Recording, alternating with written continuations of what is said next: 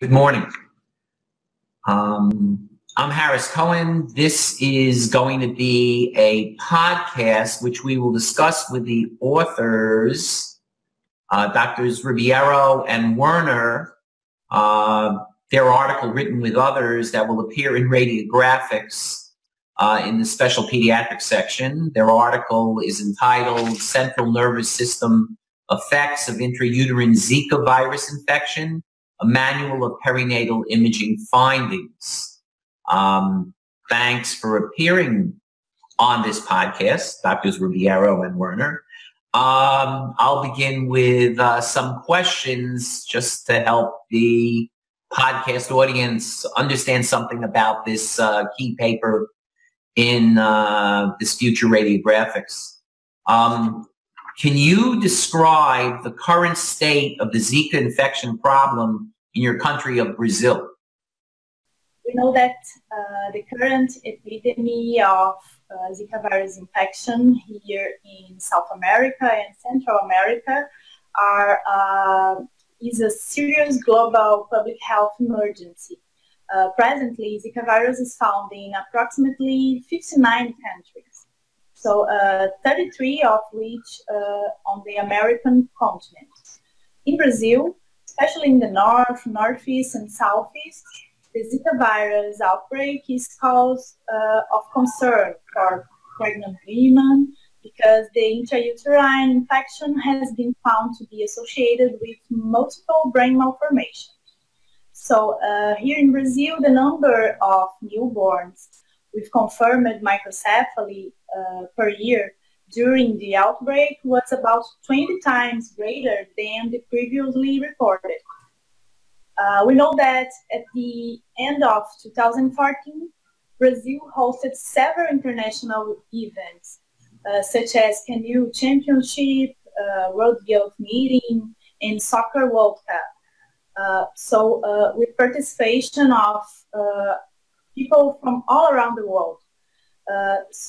It includes countries from Pacific, in which Zika virus was endemic, like French Polynesia, New Caledonia, the Cook Islands, and Easter Island.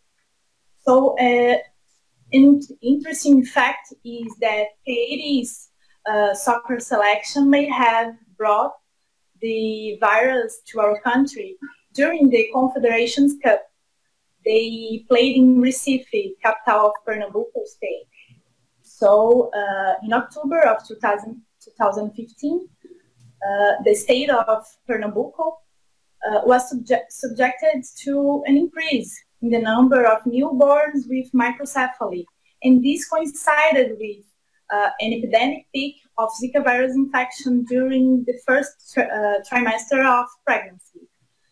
So at the end of 2015, Zika virus has been associated with several fetal and central nervous system malformations in newborns. Then in February 2016, WHO declared emergency in international public health for Zika virus.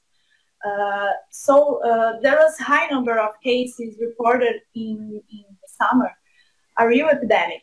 However, that drastically reduced the number of cases in our winter, which is dry. So that's why we had low virus transmission this time. The big surprise was the low virus circulation in the summer of 2017. And since then, the number has been very low. So the explanation would be a high viremia that have probably immunized the population, and also this summer was drier than usual. So that's why. Right. I had heard that drier springs lead to lesser mosquito-borne infection. At least they told me that once when I visited Alaska. So Alaska has a lot of mosquitoes in the summer, unless you have a dry Alaskan spring. But that's neither here nor there. So WHO, World Health Organization, sees it as a worldwide concern. have there been any preventative actions other than luck by nature that there was a dry spring? Yeah, we know that the virus transmitted by the mosquitoes, like Aedes aegypti, which is the vector here in Brazil also for dengue. And there have been dengue since the 90s.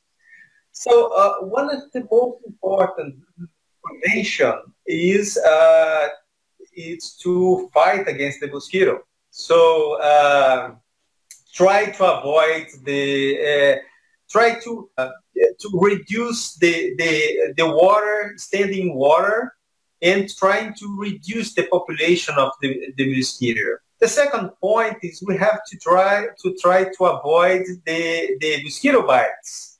So using repellents, long-sleeved clothes, closed shoes, and especially in ambience with air conditioning.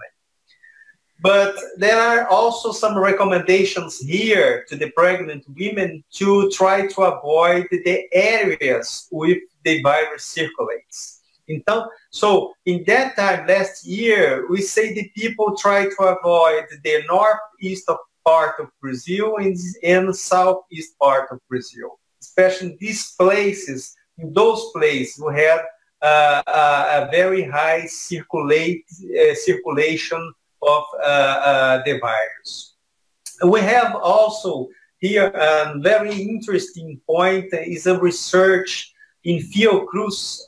Fiocruz is a center of research, a governmental center of research in Brazil, and they are trying to modify the mosquitoes genetically, which is very now they are doing the research in the favelas of Rio de Janeiro. They try to modify the female mosquitoes. So the female mosquitoes will have a lower time of life, and so they won't live enough to reproduce. And they are getting some very interesting results in some parts of the Rio de Janeiro. They are working also about the vaccines. We still not have the vaccine here to be used, but they are still doing the research about the vaccines using live and attenuated viruses. Very interesting. So getting to the point about the imaging findings and your paper, what are the key clinical or imaging findings that can alert the imager to a potential problem with Zika infection in a given pregnancy? So when you're evaluating, what suggests that there's a problem? Well, first, the clinical signs of Zika virus infection are fever, skin maculopapular rash, arthralgia, and not virulent conjunctivitis. But it's very important to note that 80% of cases are asymptomatic. So considering that, the infection is self-limiting and asymptomatic in most of the cases. The congenital infection is usually diagnosed at the time of routine prenatal scan, especially in the third trimester. Actually, we have seen several times mothers who had no symptom when the fetal abnormalities are detected on ultrasound. So the main imaging findings in prenatal are microcephaly, ventriculomegaly, and brain calcifications. We can find also fetal growth abnormalities, eye deformities, and maybe associated arthrogryposis. We had an increased incidence of neurological syndromes, mainly in adult patients, including encephalitis, acute flaccid paralysis, and Guillain-Barré syndrome. Unfortunately, in other cases, the disease is detected after childbirth by neuroimaging CT or MR. So predominantly you are making some of these as third trimester because the individual is being evaluated for the first time in third trimester, or are these individuals who were seen in second trimester, the 18 to 21 week time period that people really most often look at anatomy, but then there's a lag in growth during that pregnancy, and then they're given a second ultrasound? Did you follow? Yeah. Most of the diagnosis, the imaging diagnosis was in the third trimester. The problem is that the first ultrasound scans, first and second trimester, you could not see anything. All the cases, most of the cases we saw was after 29 weeks. Mm-hmm. So we have to highlight that 80% of the patients didn't have any kind of symptoms. So the women came to the routine ultrasound screening, and then we start to see something what was wrong in the head of the baby, microcephaly, calcifications, and etc. In most of those cases, we could see after 29 weeks. Yeah. Routine scan. Yeah, no, I could see that cortical abnormalities, which are sometimes difficult to pick up in fetal life, would be more easily picked up at 30 weeks and beyond, as opposed to the brain, which essentially looks like lissencephaly in the 18 to 25, 26 week time period, even though they may be normal. So that's a confusing time, difficult for me in my work to sometimes see cortical abnormality at that time period. Great. So a more difficult issue. What are the parents being told regarding the findings and the child's potential? In Brazil, we cannot talk, the law is forbidding the abortion. We cannot talk about abortion when you see any problem, some problems. So what you say in that time is when you have some fetal alterations in the ultrasound, like microcephaly, calcifications, we talk about the disease, the possibility, because we start to have the PCR here to do the confirmation of the case, PCR in the blood and also in the urine. And as we confirm the case, or with the serology also, we talk about the future of the baby. So we have specialized centers for handicapped babies, and they open some sessions for the babies with Zika diagnosis. So we confirm the diagnosis, and then they go direct that centers to be cared after the labor there. So what happened? The women come to a routine ultrasound. For example, the most of the time, third trimester, we saw microcephaly, the main points in ultrasound, microcephaly, brain ventricular dilatation, and calcifications. Sometimes was very hard to do the examination of the baby, because this is a 3D printing of the head of the baby, and we sometimes have a lot of problem to scan because the bones are very closed. So in those cases, we used also MRI, fetal MRI, to see also the images of the brain surface. So as soon as we see all the modifications of the head we saw in the prenatal, we call the obstetrician, and the government opened some centers to care of this family after the labor. Thanks. So what would be the teaching points that you would like to make via your article? What are If I or other people listening to the podcast were the audience, what would you say would be the 3 major points you would like made? Yeah. The main point I think is very important is that most of the case, the routine ultrasound in prenatal, it will be the first view of the disease. So the main technology of imaging to do the diagnosis or to look for the diagnosis, there is a routine ultrasound in the pregnancy. And ultrasound is very helpful also after the pregnancy when the baby is born.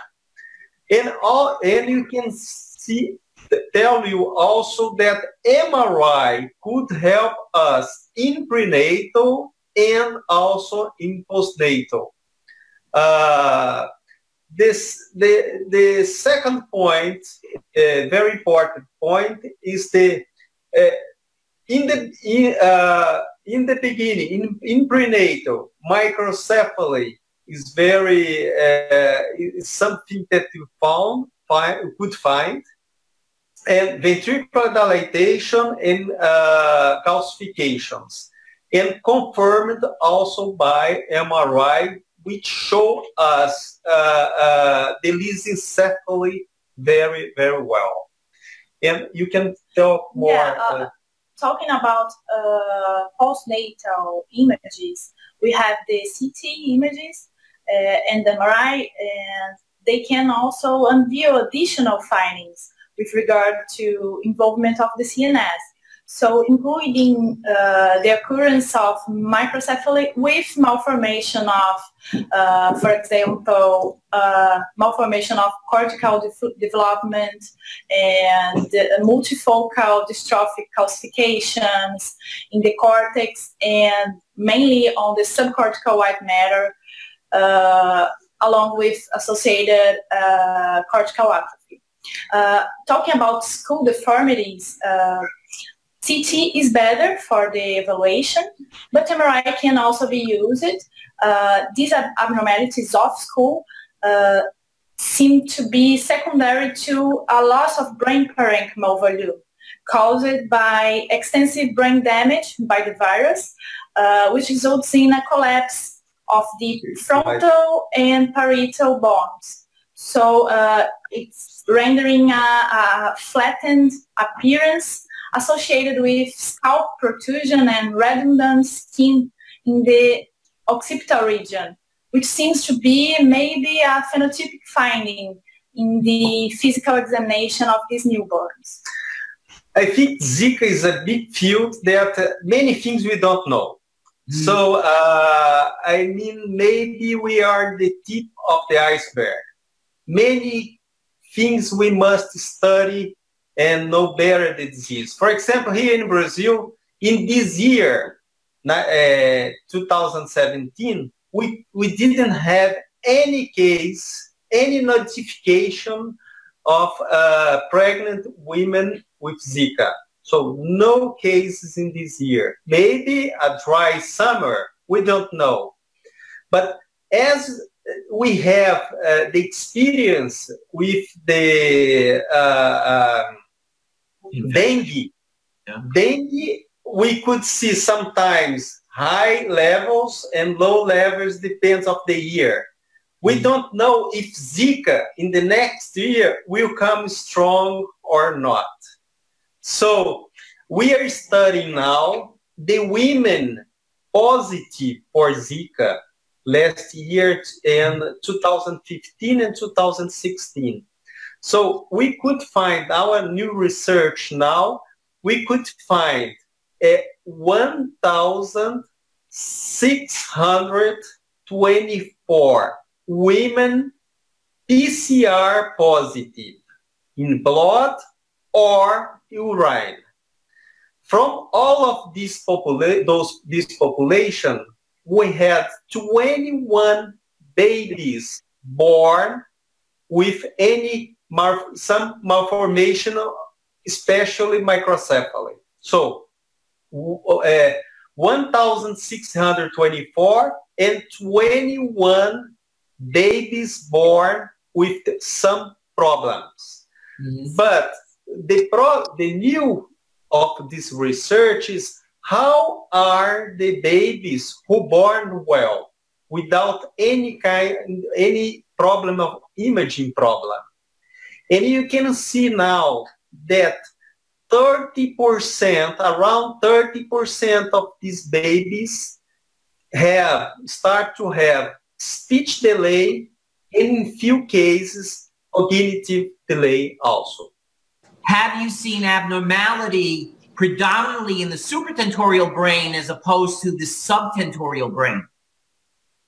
Yes, we had some case abnormality in the posterior fossa, we could see. And also we could see some, in one case, eye problem, orbital problems, and one case of arthrogryposis. We had one case. But I think the most area affected is the supratentorial area. Yes. Yes. Yeah. That's really this pattern of the head, because the occipital protuberance and the redundant skin on the occipital area is seen just because of it, because the posterior fossa is preserved in all of the most of the cases. Yes, supratentorial was more significant for Zika than the fossa posterior and the other things. We could see some cases, but we saw more lissencephaly, polymicrogyria, many calcifications, and ventricular dilatation. And you're seeing those usually above the tentorial? Yes. Yes. Great. That white skull that you showed, the 3D, yes, that's right. Individual. Because this is a 10-day baby. Yeah, this is a 10-day baby. With when I got the information from the CT and I did the 3D printing of the brain. Mm-hmm. And this head was less than 3 standard deviation for the age of the baby. Very, very small. So it's greater than 3 standard deviations, smaller than expected. Even though it looks like it's a pretty good ratio between very small. And you can see also the fontanelle, because it's white, it's but somewhat small. Very, very small. And the structures are overlapped. The structures are overlapped. Right. Okay. So that was all great information. We could go on forever, but we're not. So do you have any final points or comments? And you don't have to have them, but we are. It's a disease that is a challenge for us, because we had many information. It's something that we didn't know. Because I remember in the first semester of 2015, my colleagues from northeast part of Brazil calling me and telling me, oh, my incidence of microcephaly start to grow up. And as soon as they called me, 2 weeks later, I saw 2 cases in one day here in Rio. I say, some things were wrong. Sometimes you see microcephaly 2-3 times a year, and now I start to have a week. So, so we could learn another disease that we didn't know. And we had a lot of information during the year 2016 and 2017, but I think we are still in the tip of the iceberg, and we need to study much more about the disease. And I think we have a lot of information about the babies who born well, the babies who didn't have any sign of the disease, but now are showing us that some kind of problem is coming up. Mm. So we have to learn more. Right, which is with most things. You have to learn more, and at least you guys are at the forefront, and Brazil is at the forefront of finding this information out that will help the world. Yes. So I would like to thank the authors for this helpful article and the important issue and their current comments. This is, again, most helpful for the readers of RadioGraphics and international education on an important topic in prenatal CNS imaging, and as discussed by the authors, an important issue as these kids grow along the way, particularly those who appear unaffected by the virus. So I thank you.